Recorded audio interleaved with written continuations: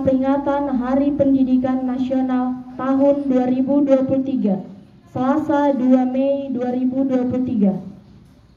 Ketua barisan menyiapkan barisannya masing-masing.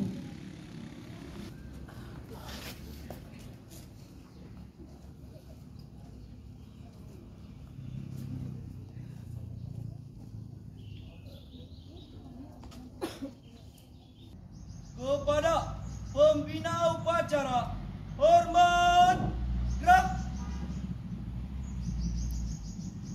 Tegak, gerak. 2 Mei 2023 dalam rangka memperingati Hari Pendidikan Nasional siap untuk dilaksanakan. Siap dilaksanakan.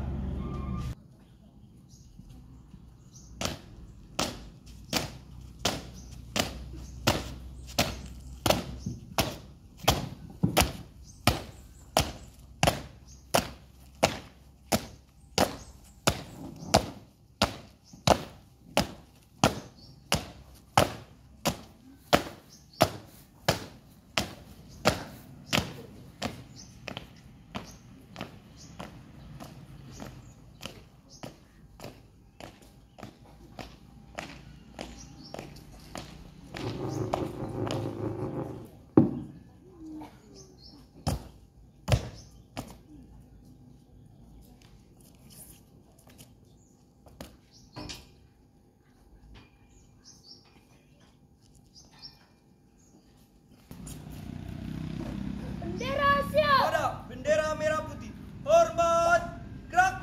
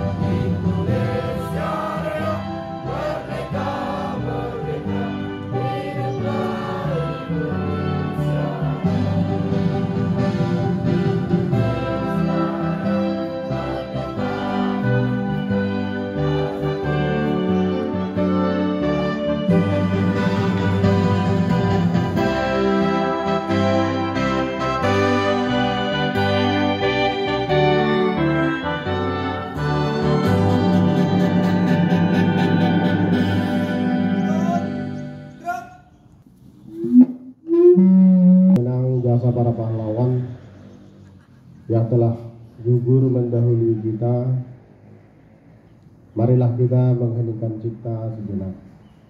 Hening cipta, mulai.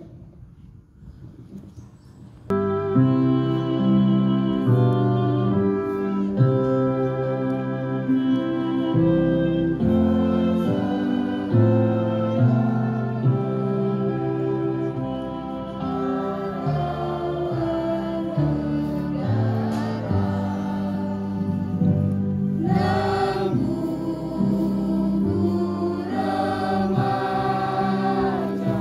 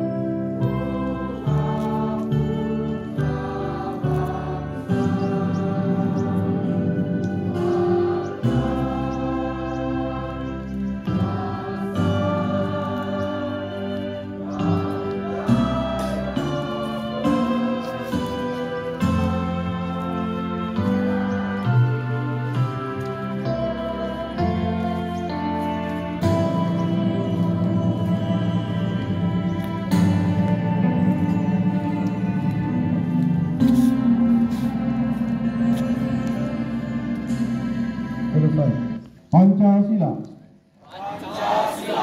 Satu ketuhanan yang Maha Esa. Dua kemanusiaan yang adil dan beradab. Tiga persatuan Indonesia. Empat kerakyatan yang dipimpin oleh hikmat kebijaksanaan dalam permusyawaratan perwakilan.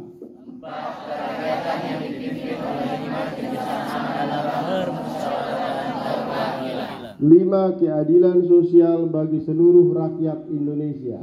Keadilan sosial bagi seluruh rakyat Indonesia. Undang Dasar Negara Republik Indonesia tahun 1945. Pembukaan. Bahwa sesungguhnya kemerdekaan itu ialah hak segala bangsa, dan oleh sebab itu, maka penjajahan di atas dunia harus dihapuskan, karena tidak sesuai dengan pri kemanusiaan dan pri keadilan. Dan perjuangan pergerakan kemerdekaan Indonesia telah sampailah kepada saat yang berbahagia. Gerak tempat, gerak.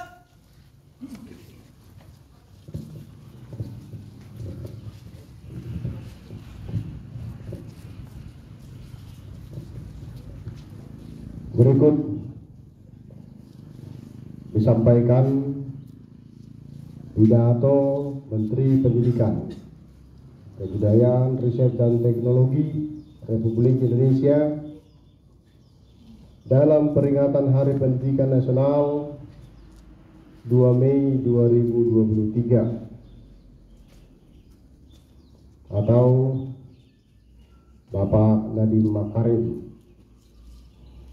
Assalamualaikum warahmatullahi wabarakatuh.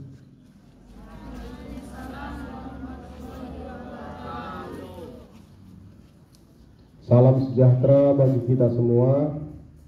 Om Swastiastu, Namo Buddhaya, salam kebajikan, Rahayu. Saudara-saudariku sebangsa dan setanah air, selama 3 tahun terakhir,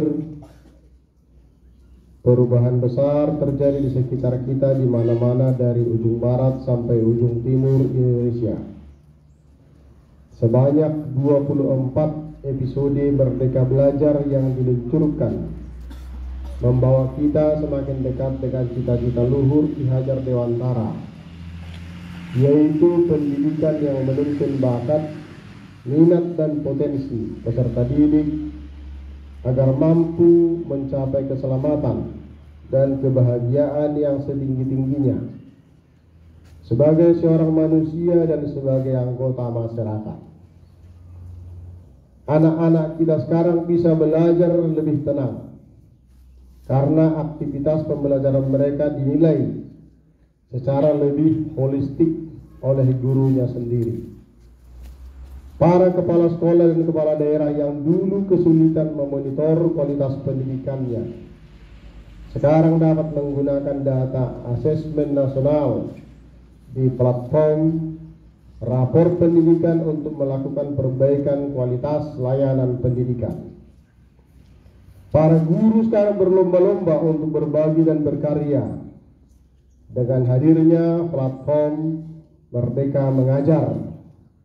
Selain itu, guru-guru yang dulu diikat berbagai peraturan yang kaku sekarang lebih bebas berinovasi di kelas dengan hadirnya kurikulum merdeka.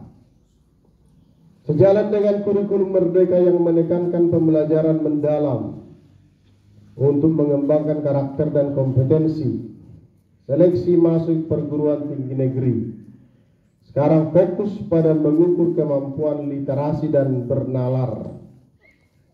Pada jenjang perguruan tinggi, mahasiswa yang dulu hanya belajar teori di dalam kelas sekarang bisa melanglang buana mencari pengetahuan dan pengalaman di luar kampus dengan hadirnya program-program kampus merdeka. Dari segi pendanaan, pencairan langsung dari bantuan operasional sekolah, bantuan operasional pendidikan ke sekolah, dan pemanfaatannya yang lebih fleksibel telah memberikan keleluasaan bagi sekolah untuk meningkatkan kualitas pembelajaran. Dengan perluasan program beasiswa, kesempatan untuk melanjutkan pendidikan ke jenjang perguruan tinggi sekarang jauh lebih terbuka. Dukungan dana padanan untuk mendanai riset juga telah melahirkan begitu banyak inovasi yang bermula dari kolaborasi.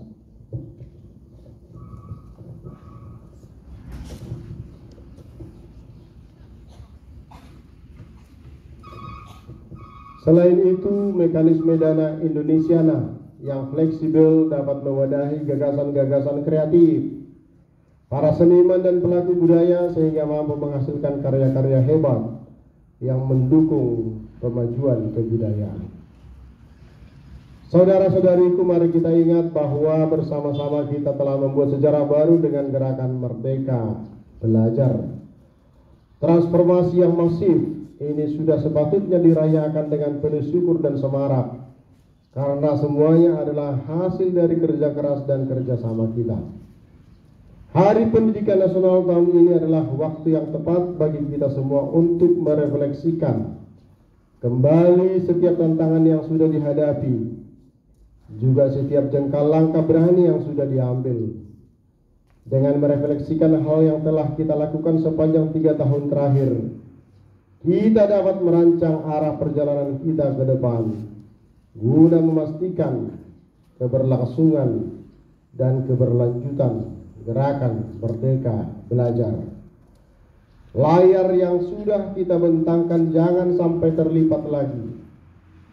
Kita semua para pendidik dan tenaga kependidikan, seniman dan pelaku budaya, juga peserta didik di seluruh penjuru Nusantara adalah kapten dari kapal besar yang bernama Indonesia ini.